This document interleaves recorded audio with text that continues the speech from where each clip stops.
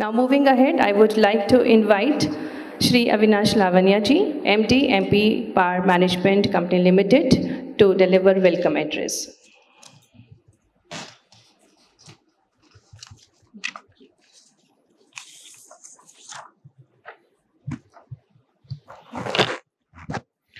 Shri Pradyumn Singh Tomar ji, Honorable Energy Minister, Government of Madhya Pradesh. Respected Neeraj Mandloi sir, ACS Energy, Government of Madhya Pradesh. Respected Sudeep Jain ji, Additional Secretary, Government of India. My colleagues, delegates, and ladies and gentlemen, I feel honored to welcome you all to this fourth Sustainability Conference on Energy. And it's a pleasure that we have with us Shri Tomarji, who has been instrumental in driving Madhya Pradesh towards the resource adequacy as well as sustainability in the energy sector. I must say, Sir has been extremely sensitive not only to the needs of the people who are working for the department, but also the citizens of this country. He's a minister who himself ensures that all the complaints that people are filing are looked after. Sometimes he himself talks to them and ensures that each of it goes to its logical conclusion. He has been the driving force for the new organizational structure for the department as well. We also have with us Shri Neeraj Mandloiji, who has been aggressively driving the department towards an accelerated growth in the energy sector. He is not only ensuring that whatever we need as per our resource adequacy is ensured, but he is also ensuring that we are on a sustainable path that takes us forward strongly. We also have with us Shri Sudeep Jain ji, whose role in policy formulation is what is putting India on the accelerated path for the renewable resources of energy.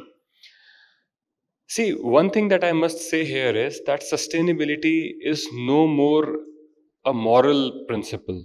We must understand that we are in a stage where a lot of startups, a lot of companies are actually working not only in the energy sector, but in all sectors to find out which initiatives, which companies, which processes are sustainable. And a lot of investors today are making their investments based on these sustainability rankings for most of the companies. Why? Because the world has come to realize that sustainability, other than the fact that we must care about our future generations, but sustainability is also an economic concept. It also makes sense economically. So a lot of investments are today being driven by sustainability. So that is the first feature that sustainability has to offer.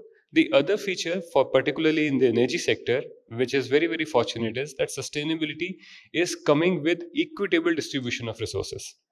So with the concepts like Annadata se Urja Data, the way the solar is spreading, the way we are talking about rooftop solar, we are somewhere ensuring that the benefits of energy sector are distributed more equitably the more we move towards the sustainability aspect of it. So that is a win-win in the second aspect as well. I must tell you that the commitment of Madhya Pradesh government, energy department, as well as PMCL is unperturbed as far as sustainability is concerned. If we talk about our tied up renewable energy capacities, so where we stood at only 3% in 2012, today we stand at 31% of contracted renewable capacity. At the same time, currently under the leadership of our Minister Sir and our ACS Sir, we are continuously and aggressively tying up more and more renewable energy capacity. We are talking about battery storages, we are talking about more wind, more solar capacities to ensure that we place Madhya Pradesh on that trajectory. With that, once again, I welcome you all to this conference. Thank you. Thank you so much, sir, for your welcome speech.